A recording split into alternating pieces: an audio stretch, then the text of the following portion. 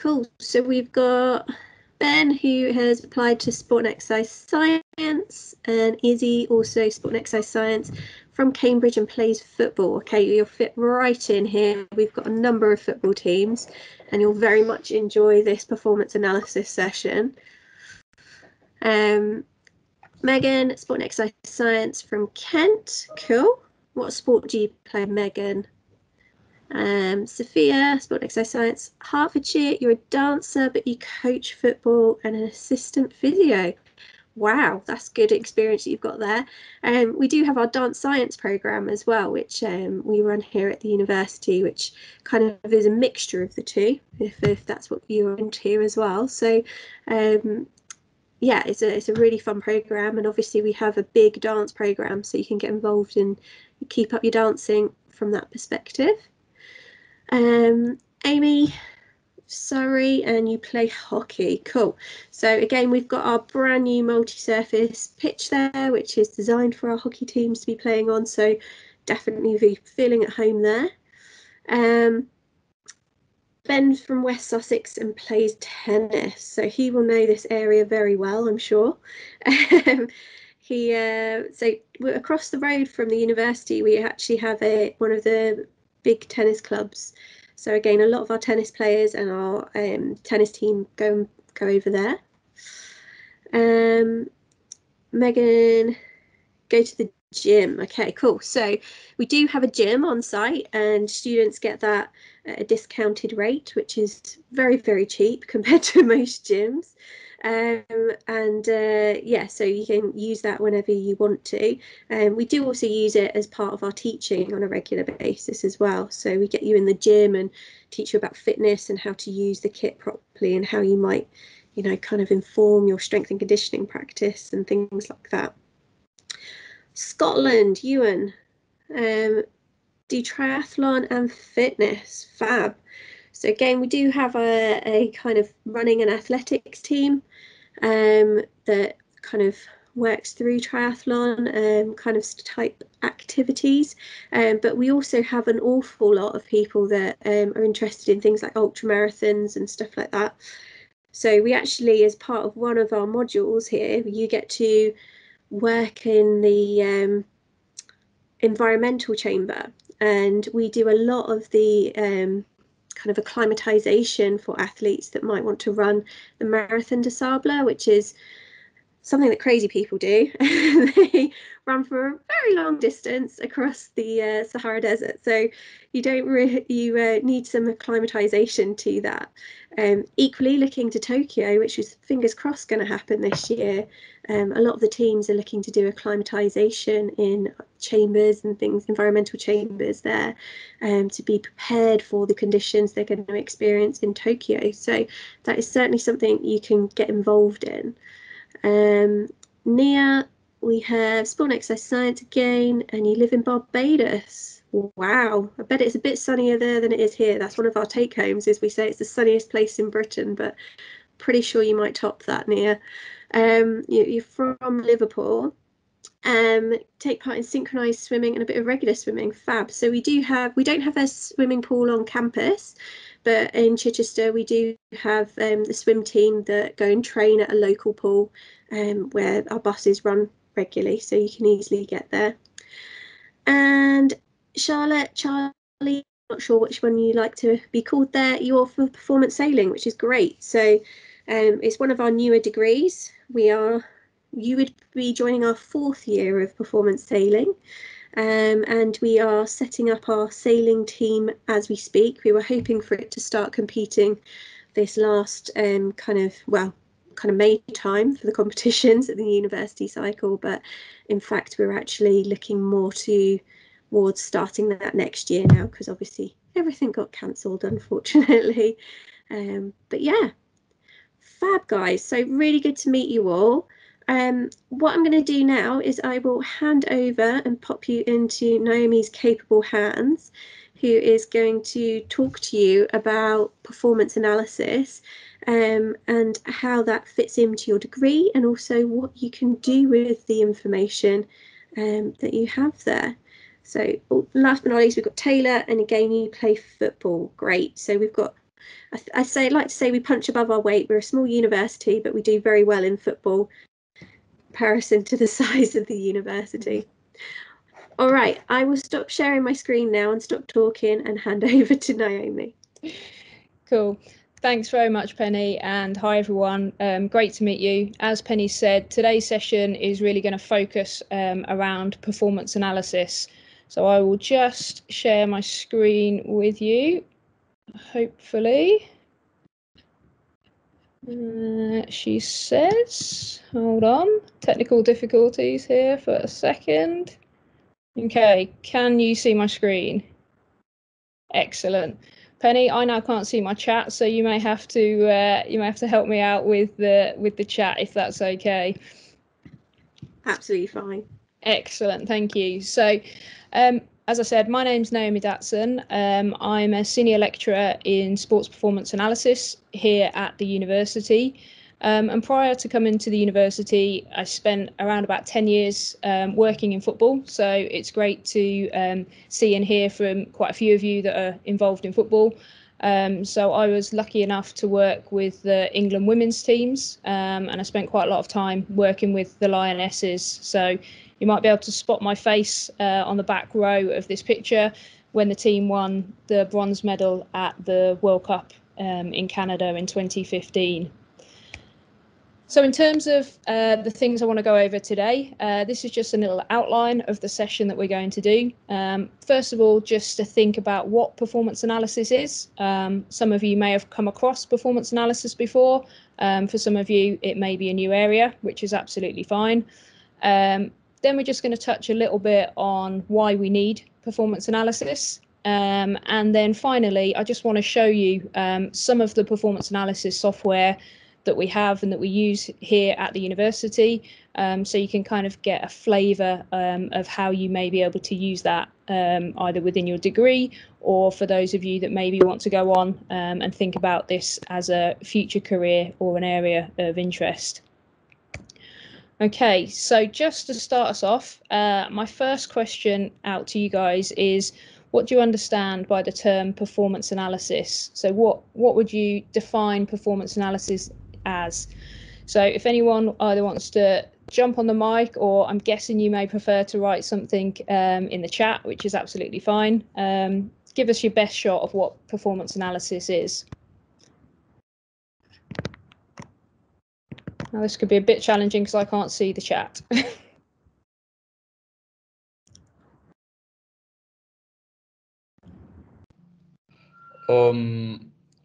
I think what it means is that you can take either the whole game as itself and then break each part down, but you tend to focus on certain skills performed in that game and break down that component and see what went well, what went wrong with it, and potentially how you can overcome the issues. Excellent. Yeah, was that Ewan, was that? Yeah. Yeah, I could tell by the accent. Thank you, Ewan. That's a really great answer. Yeah, so within performance analysis, we're looking at components of performance, which you nicely highlighted there. And we're also looking for kind of the strengths and weaknesses of either the opposition team or individuals we might come across. So yeah, that's a really, really nice definition. In terms of, I guess, a kind of dictionary definition or a literature definition, performance analysis has been broken down into these 4 steps. So the first one is about collecting information. The second one is synthesizing. The third is interpreting. And then the fourth is communicating. So it's kind of a step-by-step process. So we think about observing, so collecting that information, pulling it all together in the synthesis. So that might be where we take the components and put them together to understand the whole match. Interpreting that performance. So what does it mean? As Ewan said there about strengths and weaknesses, how could we actually then go on to, beat a team once we understand what they're perhaps good at or not so good at? And then finally, it's really important that we communicate that information to the coaches and to the players that we're working with. And this area of performance analysis, we look at performance data, and that can be performance in training, or it can be performance in matches. And with performance analysis, we're generally talking quite often about team sport activity. I guess with performance analysis, it kind of fits on a continuum between performance analysis is more used in team sports. And then as we go to more of our individual sports, we then perhaps go slightly more towards biomechanics, where it may be kind of a technique type analysis. The other thing that's quite cool with performance analysis and our use of performance data is that we can look at technical and tactical information. So you'll see the picture here, something I'm sure you'll all be familiar with. I know a few of you have said you like football, a few like hockey. These kind of statistics for two different teams will be something that you'll be really familiar with. And that's something that we get to calculate and we get to look at in terms of performance analysis. So that's one side of our performance data. And then the other side that we can look at is we can look at our physical data. So I'm sure you might have seen when players are playing various team sports, whether it's rugby, football, hockey, you may see players running around with what looks like a little pouch on the back of between their shoulder blades, as you can see from this picture here. And that means that player is wearing a GPS unit. And here at the university, we're really fortunate that we have a number of these GPS units. So they're industry standard. So, high level teams. So all of your professional sports teams will be using them.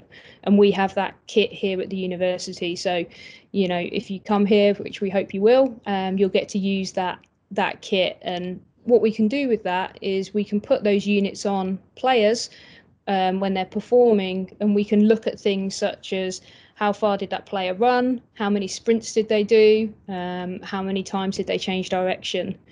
So when we're talking about performance analysis, we have kind of these two strands. So our technical and tactical, and then also our physical data. So I might be biased, but I think it's a pretty cool area of sports science to look at. So as I said, we've got this kind of definition where we look at these 4 stages of performance analysis. And what we're going to look at today is have a little bit of a think around this collecting of performance analysis data. So if we want to collect information about what a team is doing, the first thing we need to do is to be able to observe that performance. So just to see how good your observation skills are, I've got a little task for you now. And in a minute, I'm going to put a picture up of some tigers. So it's a loose link to sports science and performance analysis, but I'm going to put some tigers up. And I want you to count the number of tigers in the picture and as quickly as you can, and then put that answer in the chat for us, please. Okay, so here's our picture.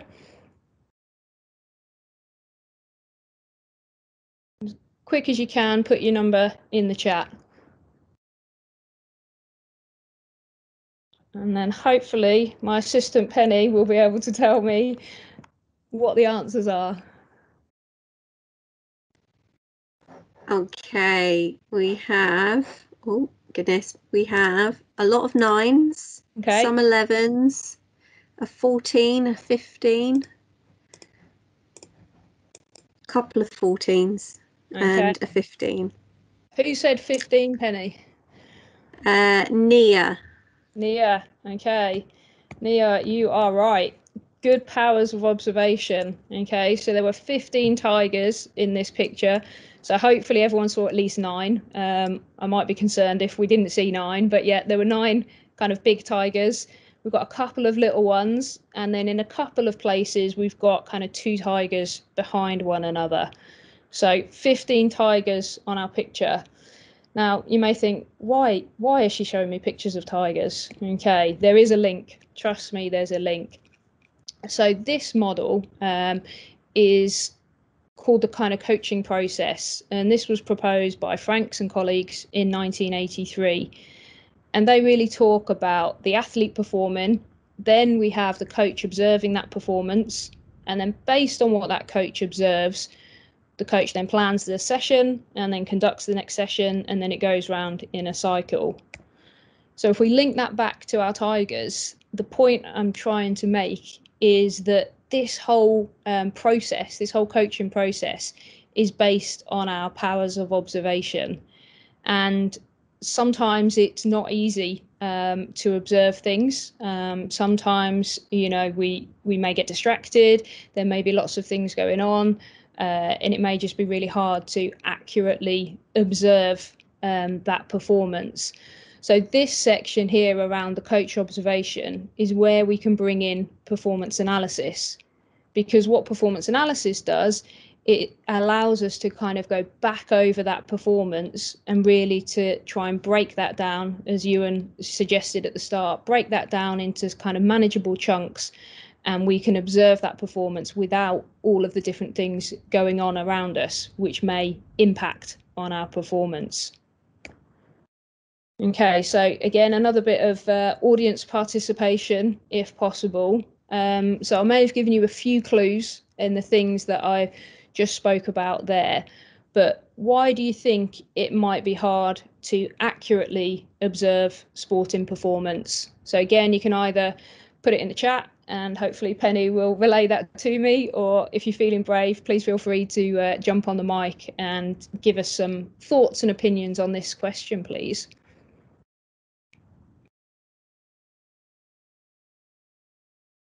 Okay, so Ewan's written it is subjective. Excellent. Yep.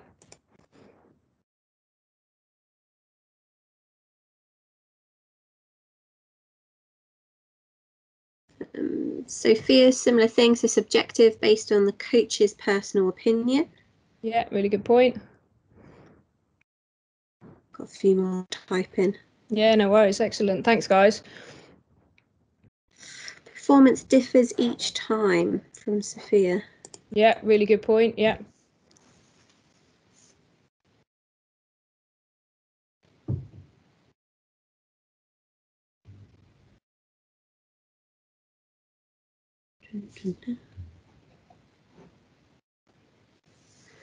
Couple more typing. Yeah, no worries. Nia's written, some sports move quite fast, so if it is just by eye, that could be challenging. Yeah, definitely.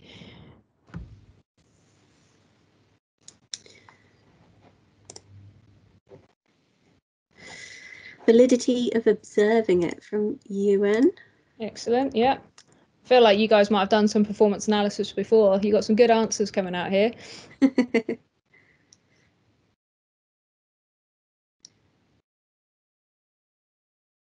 Yeah, sometimes it's part of the curriculum, isn't it, before at school. Sophia's written, difficult in sports like swimming, can't see clearly below the water. Yeah, really good point. Really good point. Yeah. Okay, it's one guys. thing that as a biomechanist I'm forever trying to get around when we think about water sports. Yeah, definitely. And I think, you guys touched on some of these points, which is brilliant. So this diagram is looking at some of the limitations that we might have to event recall. And so when I say event recall, it's basically being able to recall accurately what happened in that performance. So if we take a game of football, it's what actually happened in that performance. And these are some of the things that might go wrong. So we definitely mentioned subjectivity.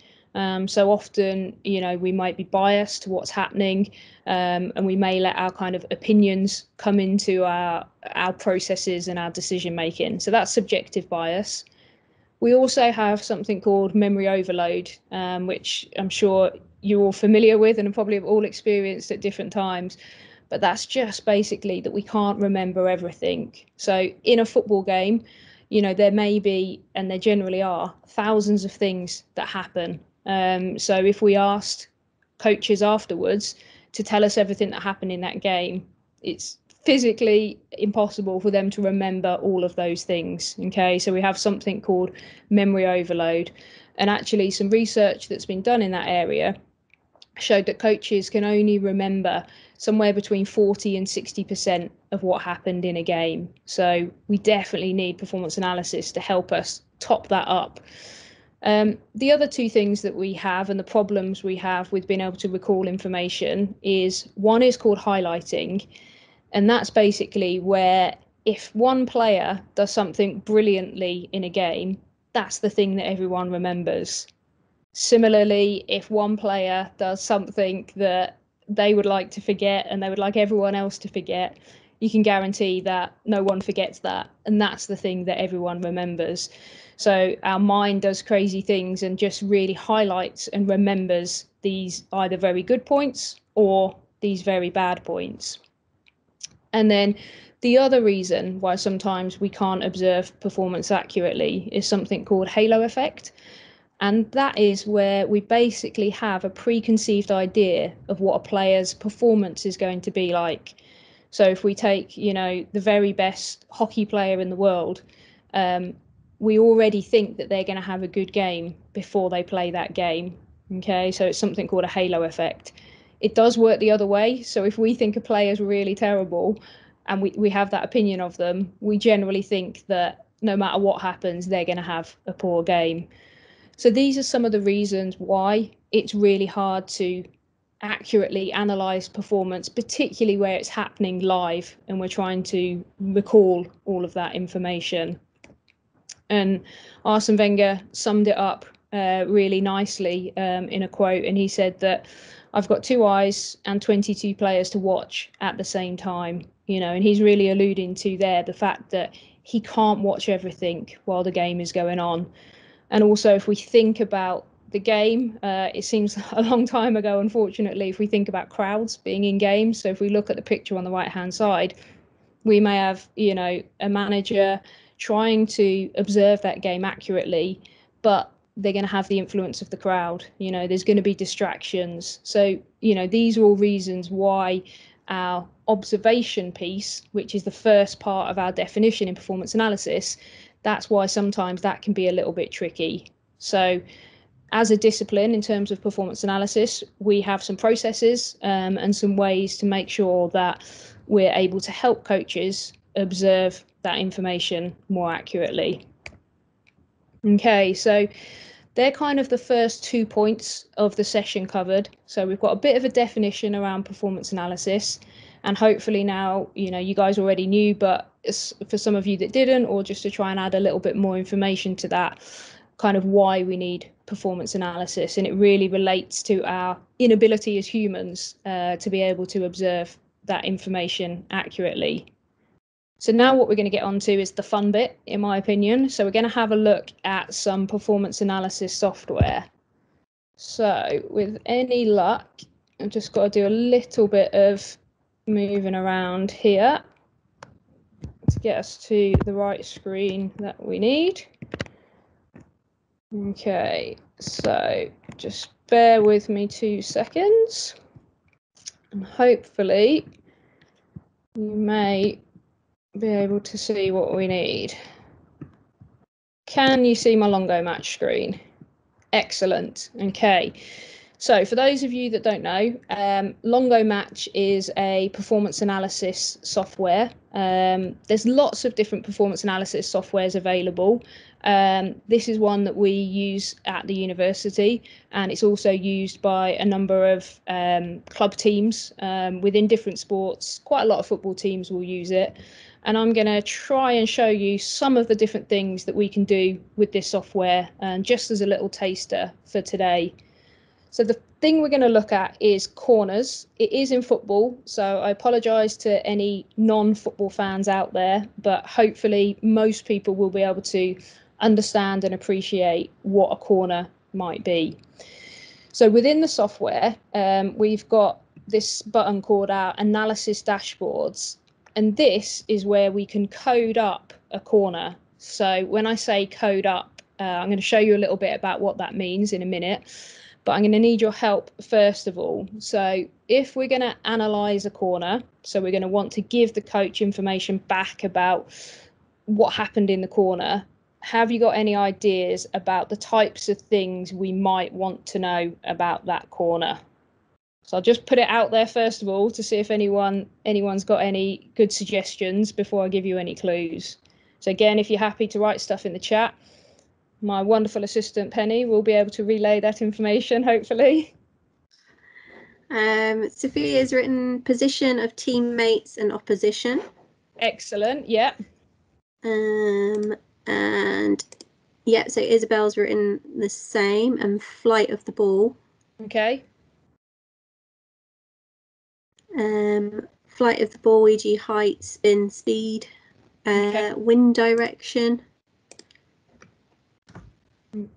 Okay, so some of those things really useful, but a little bit tricky perhaps to observe in our kind of game footage, because what we're going to do is we're going to look at a video of a team playing a game, and then we're going to try and analyze their corners. So maybe try to think of things like what type of delivery was the corner. There's one to start with. Any other suggestions in there, Penny? They're typing. Okay. Patience, Naomi, patience. So in terms of the ball, I mean, a number of the rugby balls now have a GPS sensor in, don't they? They do indeed, yeah, and that's a nice way that kind of the video analysis, which is kind of what we're doing today, can link up with that sort of GPS analysis, whether that's the GPS unit on the players or the GPS unit in the equipment. So whether that's in the rugby ball or the football. So yeah, there's lots of cool ways to kind of link that up. Cool. We've got Amy suggesting whether or not they scored. Excellent. Yeah, I like that. Isabel, Success. in swinging or out swinging. Perfect. Good. Taylor, use of curve, etc. And Ewan, body movement of the person hitting the ball. Excellent. Yeah, some really good ideas there. So what we can do in our kind of Longo Match software is we can decide what things we want to look at. So I'll click on this kind of edit button here, and I get the option to add a new subcategory. So I'll take a couple of the things that you guys suggested in the chat, which was brilliant. And I think someone said whether the corner was successful or not. So we'll have that as kind of our main topic. And then underneath that, we can have a couple of options. So we can have, was it successful or was it excellent? We don't want that to crash. So hopefully that was just a fleeting moment. The joys of a live demonstration, anything can happen. So yeah, the first thing we'll look at is whether our corner was successful or unsuccessful. And then I think somebody else said whether it was in swinging or out swinging. So we'll add that in. We'll call it swing. And what we'll do is we'll have in swinging, out swinging. And I'm also going to put in a not applicable. And the reason I'm going to put in a not applicable is in case a player did a short corner, for example. So they may not have done a normal sort of long delivery. So it may be something else. And then the other one, I don't know if anyone mentioned this, but I'm just going to put in first contact. So, and by that, I mean whether the ball, first of all, went to our own team, so a player on our team, or if it went to opposition. Okay, I don't think I've got any typos in there, but apologies if I have. Okay, so, oh, excellent. I've had a crash on Longo Match, so bear with me 2 seconds and I will reload it. Apologies for that. So now I'm going to have to do a little bit of quick typing to get us back to the point that we were at before. It may have saved it, but of course it has not. So we'll just put that in again. See how quick I can type under pressure.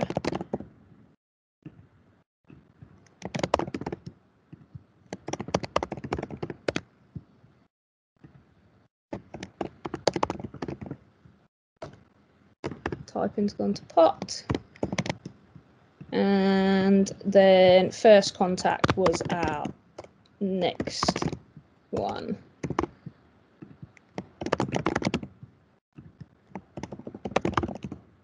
Okay. So here you can see now that we've got our corner analysis system ready to go. And then what we can do is we can load that into when we look at a game. Okay, so I'm just gonna, we'll save that. and I'm going to create a little project for us to look at. So don't worry too much what I'm doing at the moment. I'm just getting this ready for you to be able to see. Okay, so what we've got now, just make it nice and big so hopefully you can see. We have our game footage in here. So you can see that game, hopefully it's not jumping around too much and you can see the game is playing. What's really nice in Longo Match and other analysis softwares is that we can speed up our footage. So because we're looking at corners, it's quite easy to spot them. This is why I chose this for today's demonstration.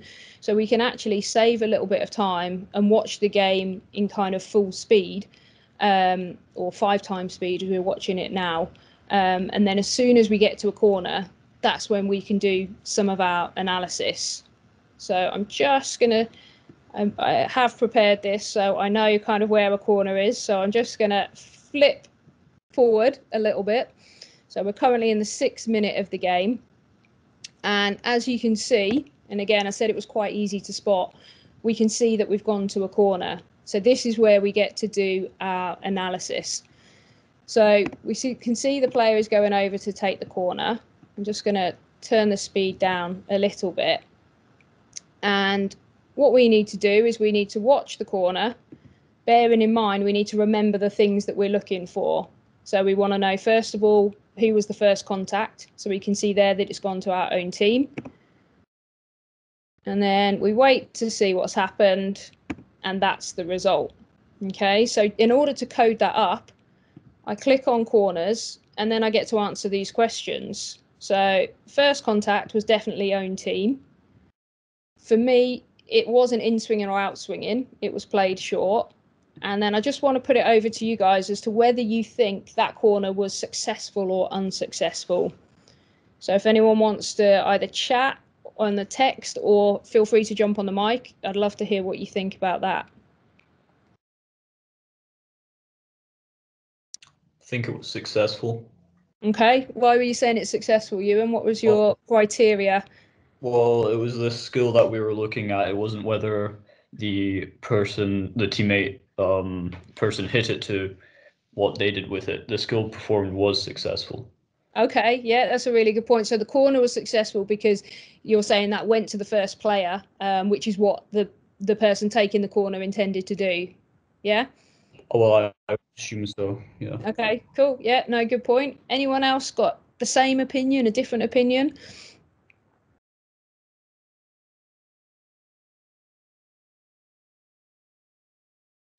Sophia's written unsuccessful in terms of scoring, but successful because it stayed in possession and provided a chance. Yeah, okay.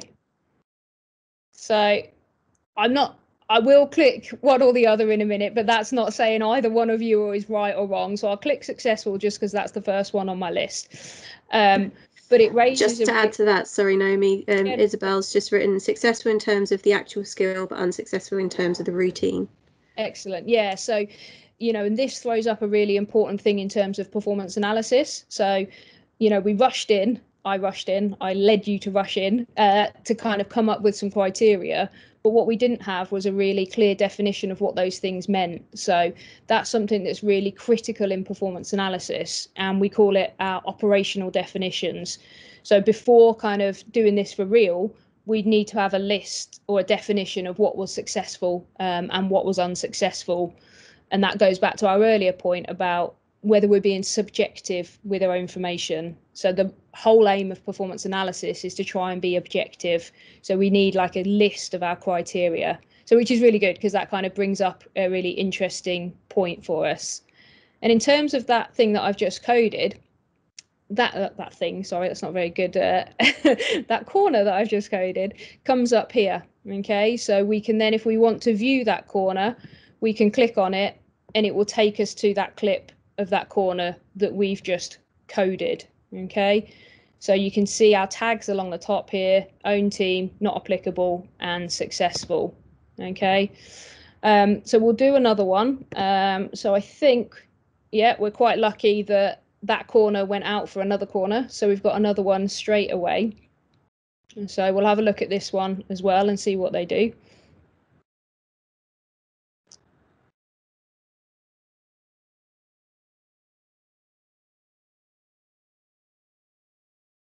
So another short corner.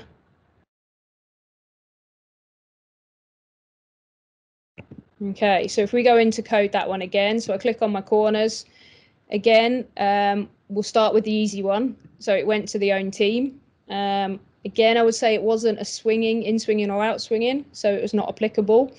And again, we can have the same debate. I'm going to put my hat on that one being successful. For me, my definition of success was that there was an attempt on goal. So it meant the goalkeeper had to save it. Okay.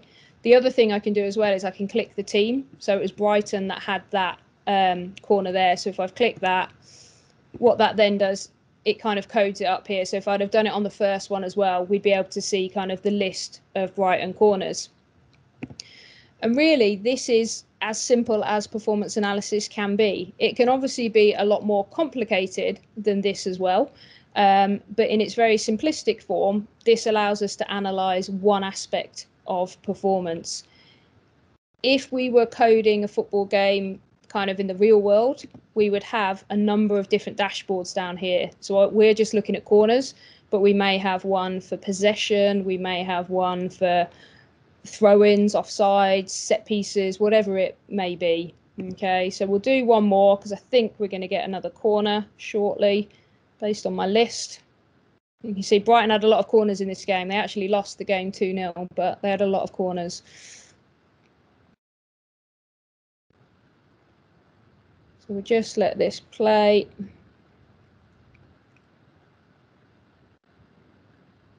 So we'll see if they do another short corner or if they're going to do something a little bit different on this one. So they've gone short again. And I'm pretty sure that maybe wasn't the outcome they were looking for. But in terms of us coding that up, again, we could go corners, own team, not applicable, and we'll go unsuccessful again, and we'll code that up as Brighton.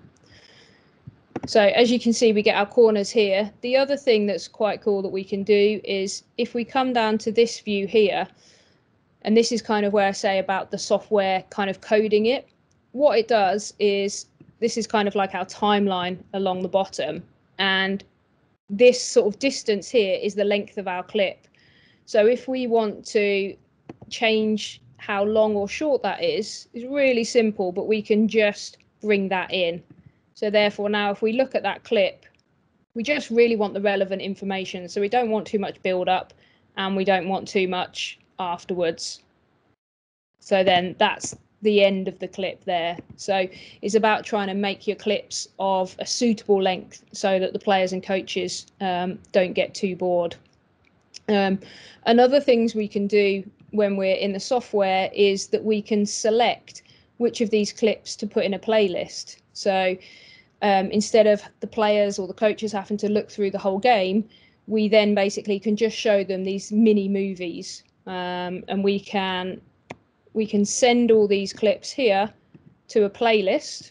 So I'll just put them in a separate playlist now. Let's call it ZZZ for now. And here we have our three corners, but we might not want to show them the second one, so we can delete that one.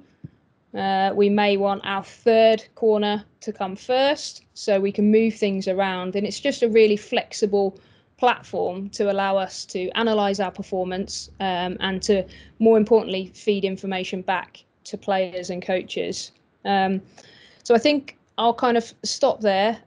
Hopefully that's given you a bit of an understanding of performance analysis, which is one of the key areas within the Sport and Exercise Science degree programme. We have a specific module in second year. In third year, we don't have a module, but students sometimes opt to do their dissertation in performance analysis. And we also have a master's programme. So it would definitely be an area that you'll hopefully become familiar with. And yeah, hopefully that's just a brief introduction to the area for you. Happy to obviously open it up to any questions you may have on this specific topic or anything more broadly about the course or the university as a whole.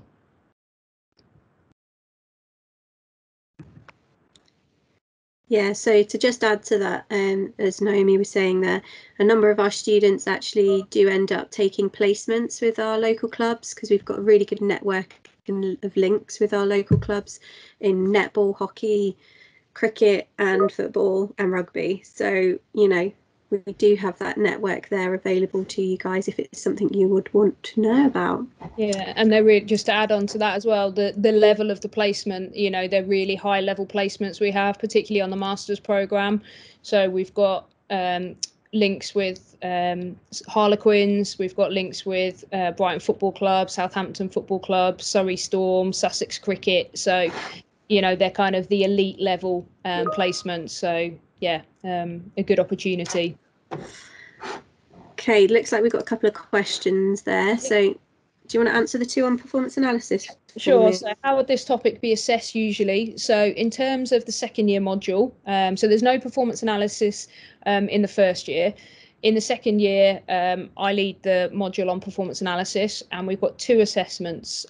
One is you get to choose your own topic. So you get to pick something that you're interested in, which the students really enjoy because they get to pick, you know, the sport they're interested in, and you get to come up with a research question and you write a lab report. So kind of a introduction, methods, results, discussion, that kind of lab report on a topic of your choice. And then the second assessment is a group presentation, and that's on the other side of performance analysis that we didn't do today. So that's on the physical side. So we get to wear the GPS units, you get to run around on the multi-surface pitch, and then we present back the findings. So yeah, that's how they're assessed within the second year module. How much time is spent on the performance analysis topic? So as I said, it's not a huge area, but we do have offerings at second year, and then students often choose it for a dissertation in their third year, and then the master's program as well. So there's good opportunities to do it throughout the course, but obviously there's all the other areas in terms of physiology, psychology, biomechanics that you'd cover as well. Cool. And then Taylor's just asked about other topics covered in biomechanics there. So I'll field that one because I teach biomechanics. So in first year, you kind of cover your main kind of biomechanical principles, and you learn about all of your musculoskeletal anatomy. And then in second year, you start to learn about sports injuries. So that can involve injuries, a bit of rehabilitation type information in that module as well. And then you also go on to specific sports biomechanics, so understanding in the different sports and disciplines what kind of biomechanics are crucial to look out for in each of those, really, and play a major role. In third year, you then really get to get what should I say, your own autonomy over the kit. So we'll have been teaching you all these different techniques through the years, but in your third year, you really get to kind of get to grips with that yourself. So you will have a project involving EMG, so that's electromyography, which measures the activity of all your muscles. Force plates, so we have a whole array of different force plates in the university that you can use, so you'll have a project on those, and you'll also have one on 2D video analysis as well. The last module that we have is an elective module for you all, and actually I should say performance analysis is actually an elective module for you in second year, so you can choose to do that one as well, but you don't have to if you've not enjoyed today. And so that third module in your third year in biomechanics is where you learn about your 3D motion capture. So we have our 3D motion capture set up in our biomechanics lab, and I take that module, so I teach you how to use that, and you again have a small project to complete on a case study normally, where you get to use that bit of kit. We also, in terms of our masters, we do split biomechanics into the disciplines. So you have your performance analysis, you have your pure biomechanics, and then you have your strength and conditioning as well around that. So hopefully that's given you a bit of an overview there, Taylor. Cool. So guys, I'm just gonna, before we go, I just wanted to share with you a little bit about where some of our graduates have gone on to from this degree. So a bit of inspiration. So I should just share my screen there for you. Cool, and Mandy's also here as well. So I should probably have fully introduced myself at the beginning, and that I coordinate the sport and exercise science degree route with the sports performance routeway, as well as the performance sailing options.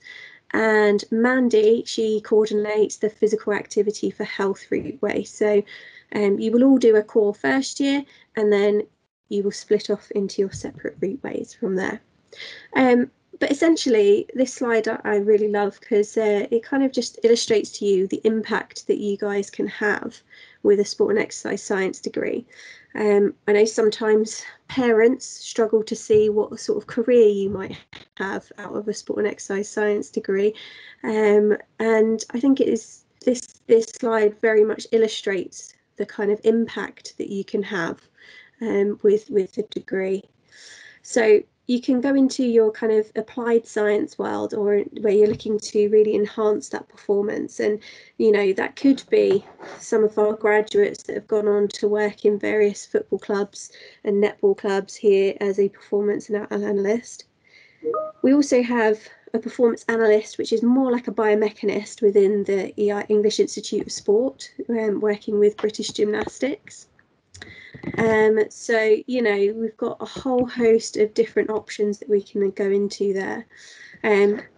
Our sailor there, strength and conditioning assessment and physiological support within the RYA. We've got a really good relationship with the RYA and the British sailing team that we've been having going for goodness knows how many years now. I've lost track of how many years that's been.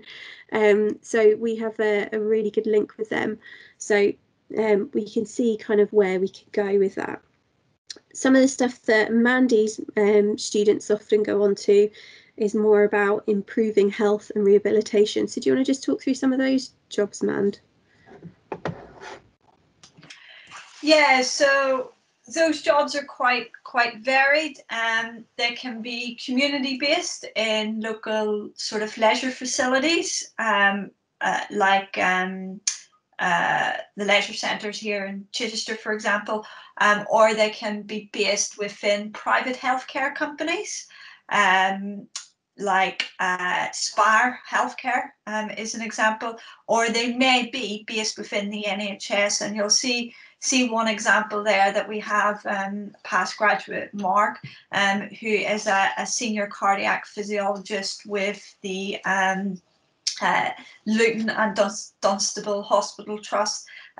He progressed through the sport and exercise science degree program, physical activity for health, and then he went and did a master's in clinical exercise physiology, and then progressed into that position that he's in now. So a lot of the job roles focus on improving health and well-being of individuals. They can be very clinical based, but they can also be public health based. So you'll see one of the examples on there, someone that is a strategic team lead for public health within Malden District Council. So he focuses on less the clinical stuff, but more the epidemiology and looking at strategies that we can develop to improve health and well-being of individuals, which obviously with COVID at the moment, things have taken a slightly different change within public health, and instead of increasing physical activity, it's more about stopping the spread of COVID, which he's actually heavily involved in, even though he's from a physical activity background. It all comes together. Cool, thank you. And then obviously a number of our students often want to go into becoming teachers themselves. And so we do have a whole host of graduates that have gone on to complete a PGCE and go on to become science or PE teachers themselves. So hopefully that gives you a bit of an idea of where you could end up. So as Mandy said, one of the things throughout your degree with us here is that you have this common first year that all of you that are here would take, but then you get a choice. You get to go down the sports performance route way, the physical activity for health route way, or some of you will have already applied for this degree for the performance sailing degree, but you would have the option to switch on or off of that as well at that point at the end of your first year. So it's the start of where you get to really tailor your degree to be what you want to be. And I think that's really one of our kind of unique selling points of Chichester, is that throughout your degree, you get the option to tailor it and make choices as to what modules you really want to take. And that can really just make you stand out when you do go for those jobs. You're not just another cloned sports science graduate, you are a unique person with unique experiences. And that is particularly recognised by our employers with our kind of ability to have you guys have such great practical skills by the time you get out of your 3 years with us.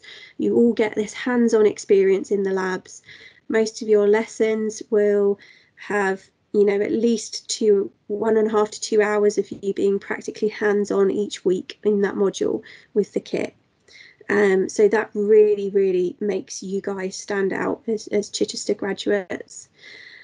You've seen the facilities from Mike's talk earlier, but we also have a number of kind of different facilities tours and things. I see Steph's on the call now. I don't know whether she might be able to pop those into the chat box as well for us. But there's a number of links there that will just show you around our facilities, and hopefully once good old Boris says that we're allowed to be back face to face, we'll be offering campus tours as soon as possible. So you will certainly be getting some advice and emails about that in the future. Hopefully, as you can see from Naomi today as well, you get this real expert staff knowledge coming in. We are all experts in our field. We are all researching or working in applied practice in our field, and we bring that into the classroom. So you really get that kind of experience from us, and we try and bring those experiences into our teaching as well, because it makes it a bit more interesting than just learning theory and learning from books, you know. So that's why we do that. Also, if you do know Chichester, it is a nice small place to be. We know pretty much all of our students. We're the good, the bad and the ugly, shall I say. And we know you all really well, and that is what makes us unique as well. We get to know you guys, and therefore we can support you with the needs that you have as you go through your degree, and kind of help you reach those career goals that you might have.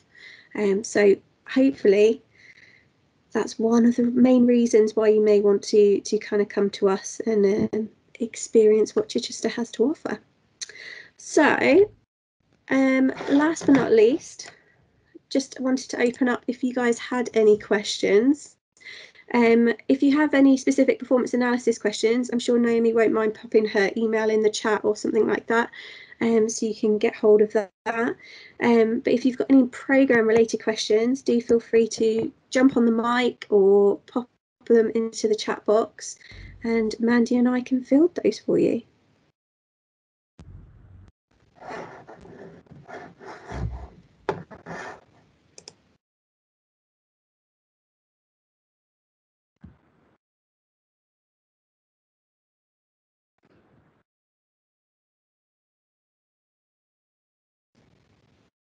Okay, guys, looks like we might be at the end of a long day. All right, so please do, again, we've got a number of Q&As as well on our website and also on our Twitter and our Facebook accounts. So please do join those, because you can certainly ask your questions there. Or do feel free to email Mandy or I if questions do come up, and we can arrange a call, or we can just talk through email, whatever works for you. But otherwise, I will say thank you very much for joining us, and hope that you have all enjoyed the session. And I'll thank Naomi for delivering the session as well today. But otherwise, I will see you all in September, hopefully. Thank you.